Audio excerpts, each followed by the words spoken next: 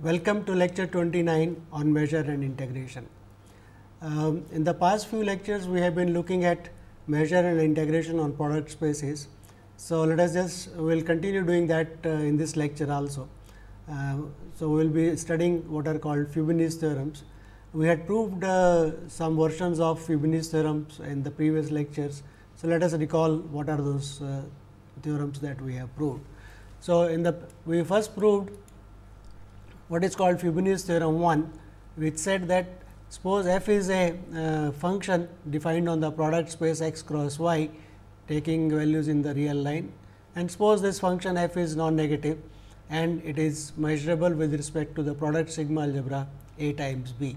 So, f is a non-negative measurable function, then we claim the following statements hold, namely, if we fix one of the variables for this function, say x naught belonging to x, or fix the other variable y naught belonging to y, then with respect to the other variable, these functions become non-negative measurable with respect to the corresponding sigma algebras. So, for example, if x 0 is in x is fixed, then the function y going to f of x 0 y is a function of the variable y on the space y. So, it becomes measurable with respect to the sigma algebra B. And similarly, for every fixed x 0, the function for every fixed y 0 in y, the function x going to f of x y 0 is a measurable function on x with respect to the sigma algebra A. So, these two. So, for every one of the variables fixed in the other variable, it becomes a non-negative measurable function. So, once it is non-negative measurable, you can integrate it out. So, look at the integral of f x y d mu x, the variable y is fixed. So, you are integrating with respect to x. So, the integral depends on y. So, this gives us a function y going to integral of x of f x y with respect to the variable x. And similarly, if you integrate out the other variable y, then you get a function of x, namely x going to integral over y of f x y d nu y. So, the second claim is that these functions are again non-negative measurable functions of y and x respectively. And once these are non-negative measurable functions, you can integrate out the other variable now. So, integrate with respect to the variable x. So, you get one of the iterated integrals, namely integral with respect to x and then integral with respect to y of f x y d nu y is equal to the other iterated integral, namely first integrate with respect to x and then with respect to y. These two iterated integrals are equal, and the claim is this is equal to the integral of the given non-negative function f x y with respect to the product sigma algebra.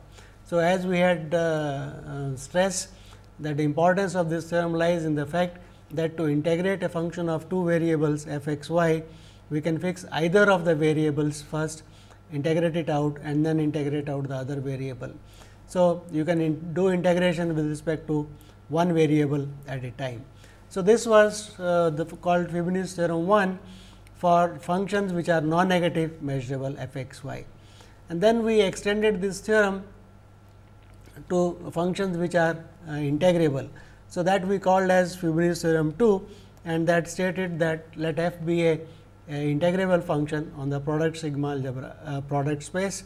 So, f is in L 1 of mu cross nu, then the following statements hold, namely if you fix one of the variables, say x or y, then as a function of the other variable, these functions are integrable, but not for almost all variable fixed, for almost all points whichever are fixed. For example, if you are fixing y, then it says that for almost all y, the function x going to f of x y is an integrable function, and similarly for every almost all x fixed, y going to f of x y is a integrable function.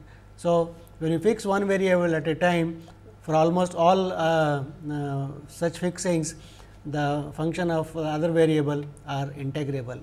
So, you can integrate out. So, you get a function y going to integral over x of f x y d mu x, and similarly the other function is x going to the integral over y with respect to y of f x y d nu y. So, these two functions are again, so the claim is that these two functions are again integrable with respect to the corresponding measures nu and mu, and so you can integrate them out, and what you get is that the iterated integrals once again in this case are equal and equal to the integral of the product of the function with respect to the product measure. So, basically what we are saying is that the two iterated integrals are equal to the integral of the function with respect to the product measure whenever f is a integrable function. So, these two theorems we had proved, and we want to give one more version of this theorem. So, to do that we need to prove a proposition about integrable functions on the product space. So, let us take a function f on the product space f x y on the product space A cross B. Then the claim is that the following statements are equivalent. 1. The function is L 1, function is as a function of two variables, the function is integrable. So, that is f belongs to L 1. Secondly, if you look at the absolute value of the function f and look at its iterated integral with respect to x or y. So, look at the absolute value of the function f, that is a non-negative measurable function. So, look at its iterated integral, first integral with respect to x and then with respect to y, that is finite. So, that is the second condition, and the third is you can interchange this. So, look at the other iterated integral, that first integrate with respect to y and then with respect to x. So, then this is the second iterated integral, that is finite. And fourthly, so these three conditions we want to show, these three conditions are equivalent. So, let us prove them. So, let us first assume, so f is a function given on the product space x cross y to R. Okay. And so, let us assume one that is namely saying that f belongs to L 1 of x cross y. To show, we want to show 2, namely that the iterated integral of mod f x y d mu of x and then integrate that with respect to y. So, that is d nu y is finite. So, this is what we want to show. Now, since f is integrable, so the condition that f is integrable. So, one implies that integral of the function mod of f x y with respect to the product sigma algebra product measure mu cross nu is finite over the product space, right.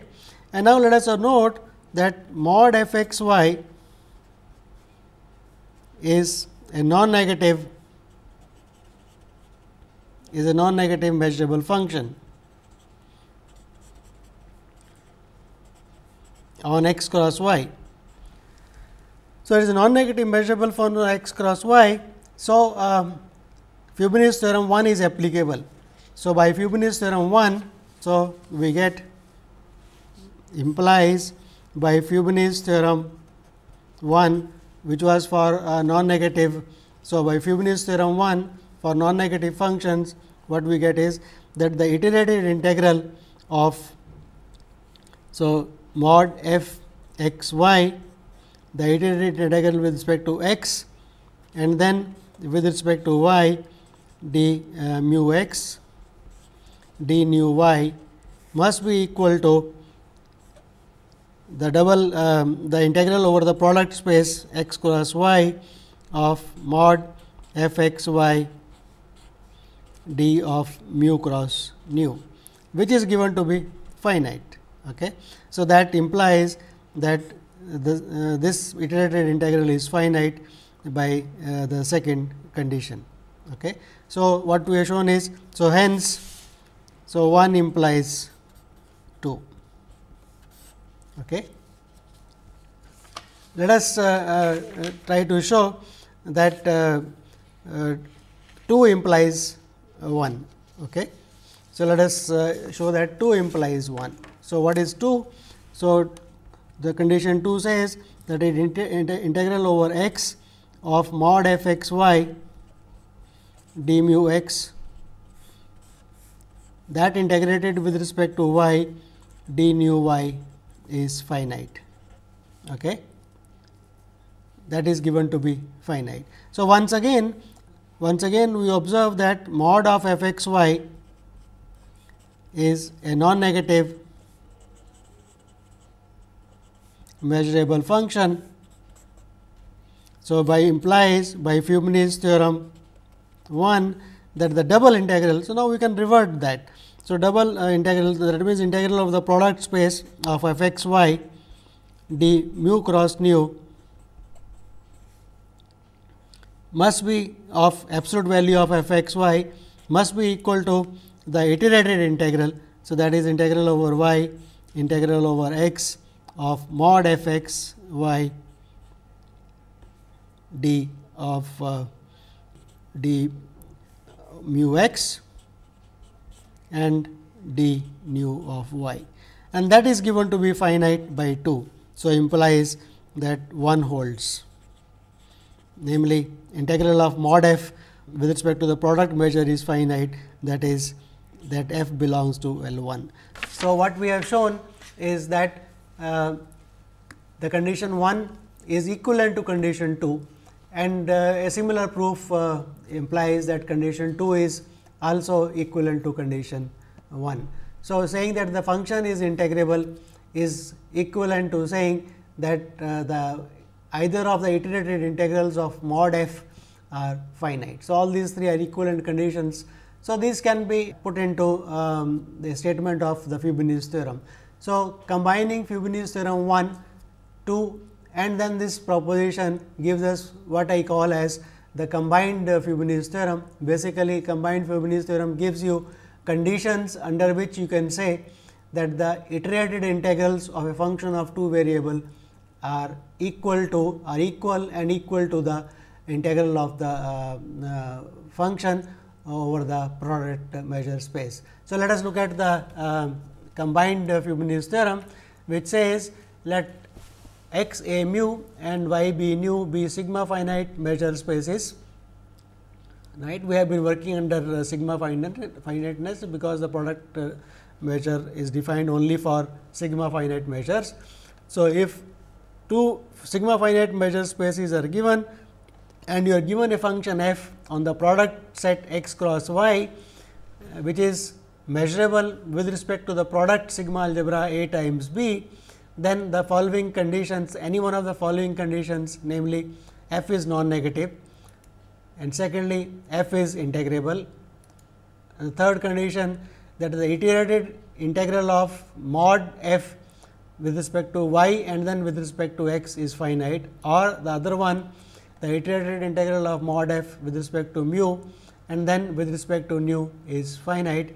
So, if any one of these 4 conditions is satisfied, then we can say that the integral of the function f over x cross y with respect to the product sigma algebra is equal to both of the iterated integrals, namely either integrating with respect to y first and then with respect to x, or integrating with respect to x first and then with respect to y. So, basically these 3 integrals are equal in the sense that if either of them exists, then all the 3 will exist and are equal.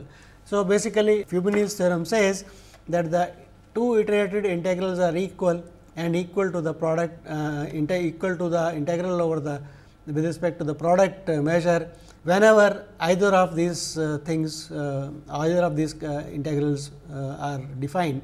For example, if f is non-negative, then these are all defined and hence they should be equal by Fubini's theorem 1, and if f is L 1, then the product integral of f x y over x cross y that exists. So, these all 3 must be equal, and other iterated integrals of mod f, they are equivalent to saying f is L 1. So, they all will be equal. So, this is what is called combined Fubini's theorem, and it is of importance. We will see a lot of applications of this soon. So, let us look at some examples. So, I want to stress this point, namely that in the statement of the theorem we have assumed the condition that mu and nu are sigma finite measures. So, these conditions are going to be important. So, let us look at some examples to illustrate this. So, let us look at the space when x is equal to y is equal to 0 1.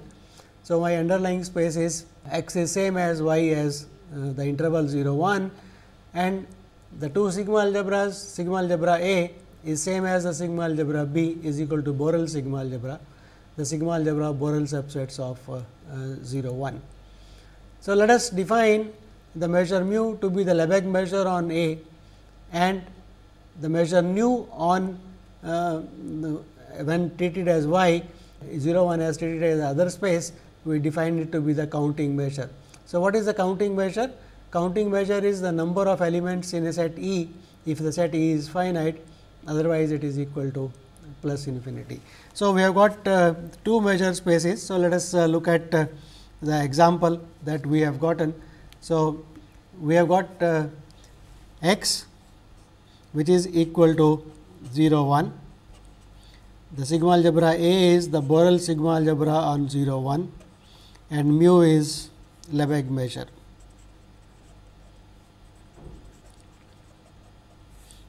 On the other side, we have got y which is again 0 1 and the sigma algebra B is again the sigma algebra of Borel subset of 0 1 and we have got nu which is equal to the counting measure.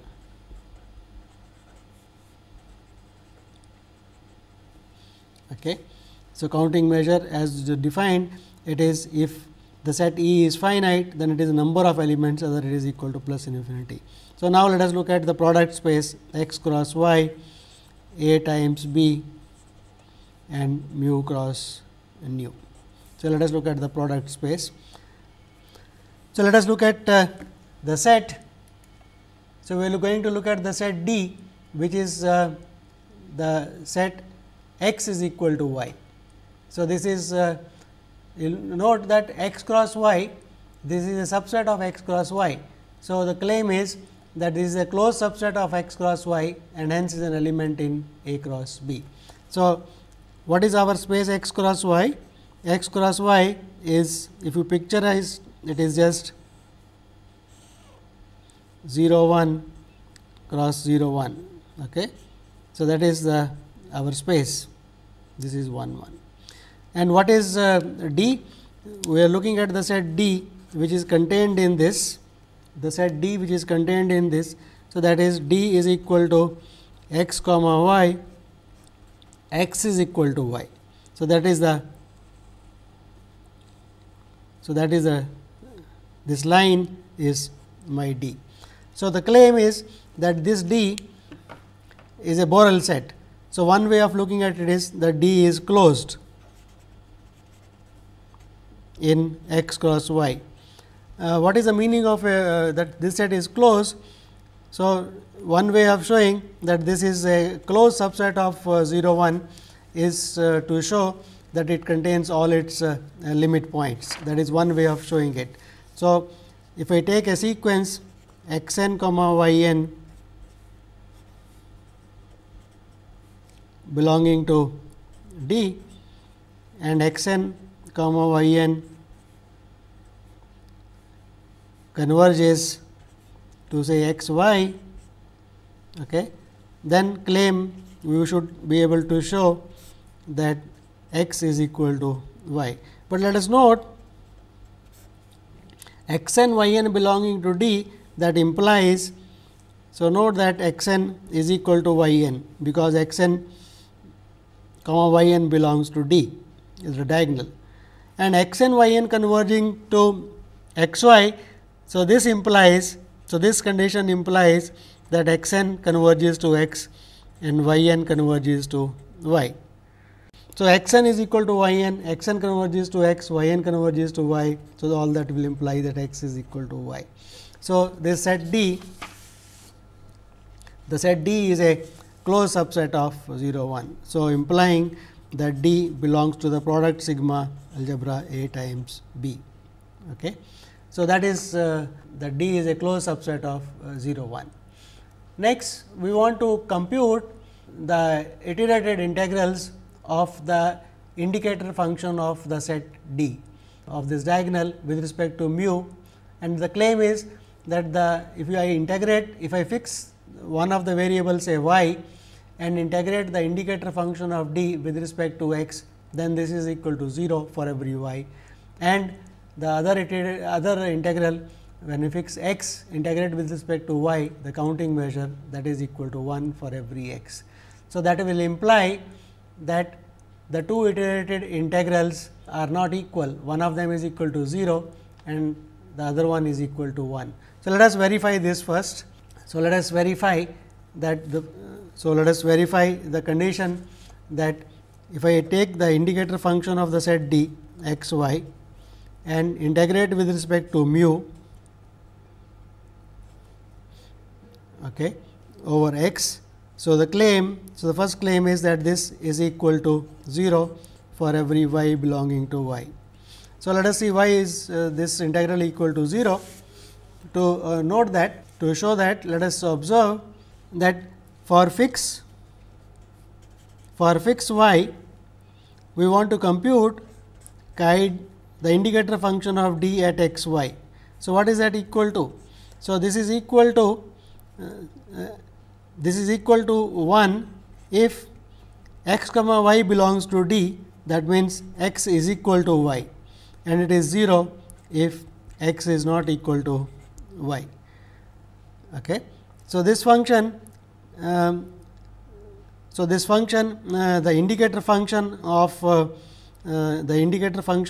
the diagonal for y fix takes only two values, 1 and 0, and only at one point it takes the value y, it takes the value 1 when x is equal to y. At all other points it is just 0. So, it is the indicator function of a singleton set, and hence, so this implies that integral over x chi d x y d mu x is equal to the indicator function of the singleton set, namely y x d mu x, and that is single point, and measure the mu is the Lebesgue measure. So, this is equal to 0. So, that says, so a simple observation that the indicator function of the diagonal x y is equal to 1 if y is fixed. So, x is equal to y, otherwise it is 0. So, that proves that this is equal to 0. And similarly, let us compute the other one for fix x. Let us look at the indicator function of x y equal to. So, what is that equal to? So, that is again equal to 1 if y is equal to x and is 0 if y is not equal to x. That is again the same function, but now let us observe that if I integrate with respect to y of the indicator function of d x y with respect to d nu y, now nu is the counting measure. So, for one point, for one point when y is equal to x, the value is 1. So, the value is 1 for one point and the measure of that single point is equal to 1. So, this is equal to 1 for every x belonging to x. So, that proves the required claim, namely that the integral of d indicator function of d for every y fixed is 0 and for every x fixed is 1. So, the iterated integral with respect to one of the iterated integrals is equal to 0, while the other iterated integral is equal to 1. So, that seems to contradict Fubini's theorem, because the indicator function is a non-negative function, that the two iterated integrals are not equal, but that is not the case, because the measures involved, both of them are not sigma, Lebesgue measure is sigma finite, but the counting measure is not sigma finite. So, this does not contradict Fubini's theorem, since the counting measure is not sigma finite. the counting measure of the whole interval 0 1 is infinite, and you cannot divide it into countable number of pieces, each having finite, because 0 1 is uncountable. So, the counting measure is not sigma finite. So, that is why this does not contradict Fubini's theorem. Let us look at another example. Let us look at two sets. Once again, the underlying space is same, x is equal to y is equal to 0 1, and A, the sigma algebra on both of them is equal to the Borel sigma algebra. And now, let us look at measures mu equal to nu to be the Lebesgue measure. So, basically what we are doing is we are taking 0 1, the Borel sigma algebra and the Lebesgue measure, and take a copy of it and take the product of that. Let us define a function of two variables f x y to be equal to x square minus y square divided by x square plus y square to the power 2, if x and y is not equal to 0 0, and it is equal to 0 if it is 0 otherwise. So, the first of all we want to claim that this function f of x y is a measurable function on the product sigma algebra. So, for that one has to look at the basic properties of functions of two variables. One can show that this function is continuous everywhere except at 0. So, it is almost everywhere continuous function of two variables, and hence it is going to be a measurable function with respect to the product sigma algebra, that is a Borel sigma algebra on the square 0 1 cross 0 1. So, saying that f is a measurable function requires a proof, and the proof I am giving you the hint. The hint is as follows: look at this function as a function of two variables. Okay. So, let me just write down the steps so that you are able to verify yourself later on. So, let us look at the function f on x cross y. So, that is 0 1 cross 0 1 to r. So, this is a function which we are saying is f of x y x square minus y square divided by x square plus y square square if x y not equal to 0 0, and it is equal to 0 if x y is equal to 0 0. So, the claim is this function f is continuous on x cross y, that is 0 1 cross 0 1, except at the point 0 0. So, at 0 0, if you can see that if I take y to be equal to 0, that is x square divided by x to the power 4. So, it looks like 1 over x square, and as x approaches 0, it is going to blow up. So, it is not continuous at the point 0 0, but that does not matter. So, that means f is continuous almost everywhere, because one point does not matter. So, implies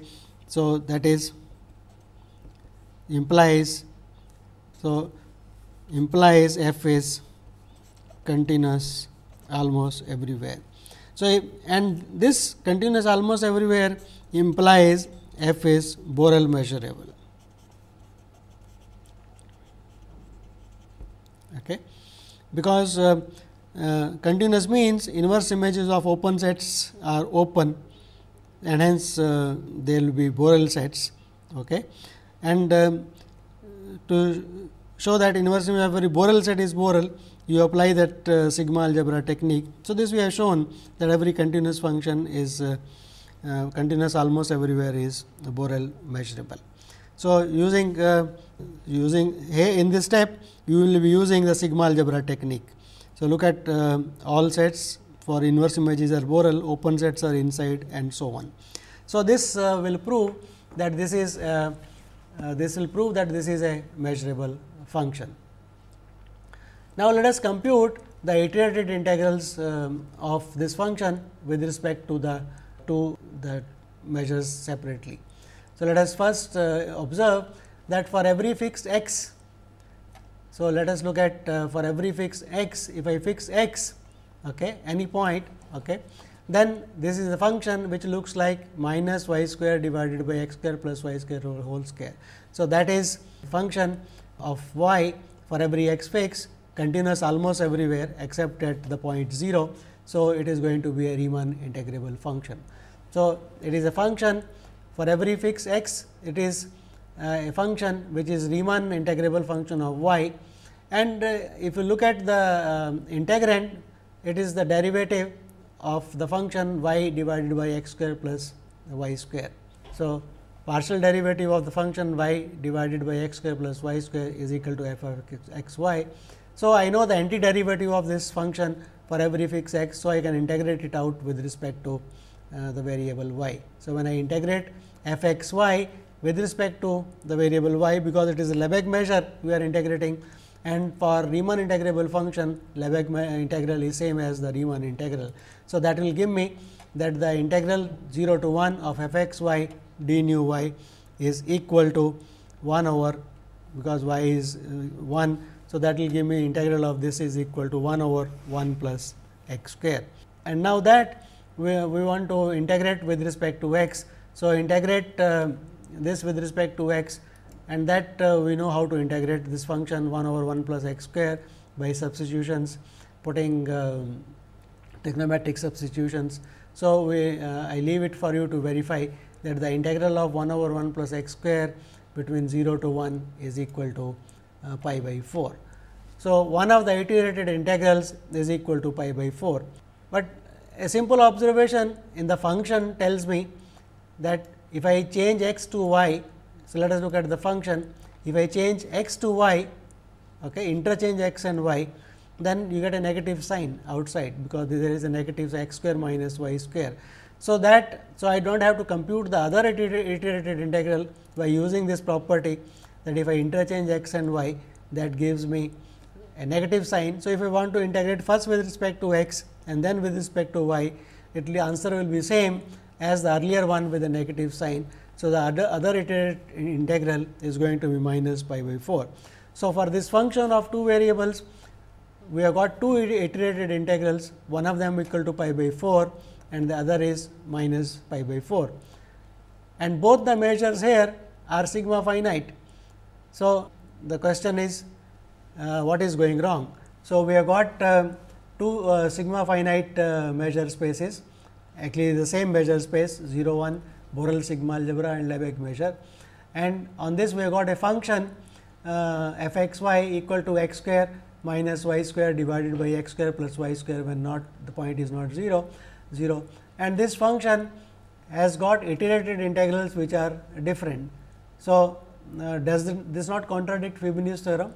The answer is no, simply because though these iterated integrals are different, because the function is not integrable on the product space. So, we cannot apply Fubini's theorem 2 to it. So, let us verify that with respect to the product sigma algebra, the function is not integrable, and that is a very simple observation. So, let us look at that. So, look at the function for two variables. So, let us look at mod of f x y. Okay. So, this mod of f x y with respect to two variables, this is a non-negative function. So, by Fubini's theorem 1, we know that this is equal to the iterated integral of mod f x y with respect to say variable y. Okay. So, that we can because the integrand is non-negative and x is in the inner integral, the x is fixed between 0 and 1. So, we can write the iterated integral from 0 to x. So, it will become bigger than or equal to. So, the integral of absolute value of f x y with respect to the product sigma algebra product measure is bigger than or equal to integral 0 to 1 integral 0 to x of mod f x y d nu y. But mod of that is nothing but 1 over x, and so let us just look at mod of in 0 to x, here x is fixed with respect to y. So, once you compute that inner integral, so that is nothing but 1 over x 0 to pi by 2 cos 2 theta and those, and that can be computed, and that comes out to be 1 over 2. So, it is 1 over 2 x d mu x which is equal to plus infinity, because 1 over x is not integrable. So, a simple computation shows that this function is not integrable.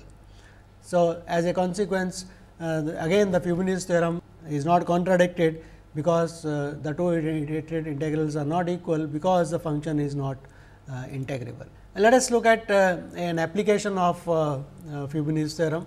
We want to prove that if f is a integrable function on x a mu and g is another integrable function on y b nu, then look at the product of the two functions f x and g y. So, phi x y is equal to f x into g y. The claim is that this function is integrable and its integral is equal to the integral of f into integral of g. So, let us show this as a simple application of Fubini's theorem. So, we want to look at a function f. So, we have got a measure space x a mu, of course, sigma finite, and f is a function defined on x, and f belongs to L 1 of x. And on the other hand, for y b nu, we have got a function g, okay, y to r, and g belongs to L 1 of y. So, define phi. So, we are defining a function phi on x cross y, taking values in r, and the function defined is phi of x y is equal to phi of x y is equal to f x g y for every x y. So, claim that phi belongs to L 1 of x cross y. So, that is what we want to show, right. So, let us see how does the proof, how will the proof go, how will the proof of this theorem go. So, phi belongs to L 1. So, that is we want to show mod phi x y integral over x cross y d mu cross nu is finite. So, this is what we want to show. Okay. So, to show that it is enough to show. So, let us observe to show this enough to show because of Fubini's theorem 1 or earlier. So, so to show this, so this is what we want to show. So, enough to show, say for example, integral with respect to y of phi x y, integral with respect to x, this is d nu of y, d mu of x is finite. So, enough to prove this, that this is finite. Okay. But let us compute what is this quantity. So, this quantity is equal to the inner one integral over y, phi x y is f x g y. So, it is mod of f x mod of g y, okay, d nu of y integral over x of d mu x. So, this which we want to show is finite is equal to this. Now, this is independent of integral, x is fixed. So, this is independent. So, it is integral over x mod of f x, okay. Inside is integral over y of mod of g y d nu y d mu of x. Okay. And now, g is integrable. So, this quantity is finite. Okay. So, this quantity is finite. So, what is that quantity equal to? So, let us write what is this quantity equal to. So, this quantity is equal to, so this is a constant, it is finite. So, it comes out. So, I can write this quantity is equal to integral over x mod f x d mu x integral over y mod g y d nu of y, okay, and that is finite because both of them are finite. So, what we have shown is that integral of mod of f x y, the iterated integral is finite. So, that just now we observed that is equivalent to saying that the function mod f x y is less than finite. So, this will imply that phi belongs to L 1. So, phi is a L 1 function. So, now, so we have proved. So, let us just say, so this last thing that we proved implies that phi is L 1 because of product space L x cross y. Because it is in L 1, so Fubini's theorem is applicable. So, implies by Fubini's theorem 2 that the integral over x cross y of phi x y d mu cross nu is equal to the iterated integral, either one we can write. So, let us write it over x, integral over y of phi x y, what that is f x g y d nu y and d mu x, and that as now just now we have observed this is independent of the integrand is independent of y. So, this you can take it out. So, this is equal to integral over x f x integral over y integral over g d nu d mu, and that is precisely. So, this integral that we have written is precisely equal to integral over x of f x d mu x, the first one, and the second one is integral over y g y d nu y, right.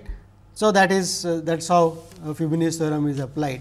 So, you have seen that two applications of Fubini's theorem to prove this result, namely that if f is L 1. So, if f is a L 1 function, then and g is a L 1 function on y, then the product is a L 1 function on the product space and integral is equal to the product of the two. So, this is how Fubini's theorems are going to be applied, and so let me just recollect or revise what we have done till now.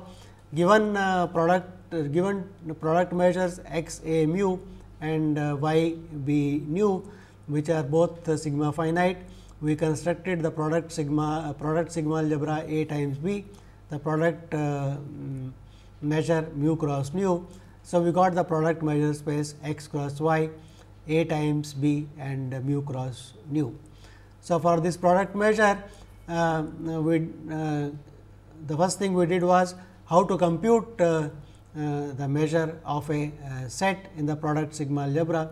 So, we said you can go via sections, and so that gave us that the product measure mu cross nu of a set E is same as you look at the x section E x, look at the measure of that nu of E x and integrate with respect to x, or similarly do with respect to y. So, that gave us ways of computing the product measure of a set in the product sigma algebra, and that result when interpreted as an integral gave us the first Fubini's theorem, namely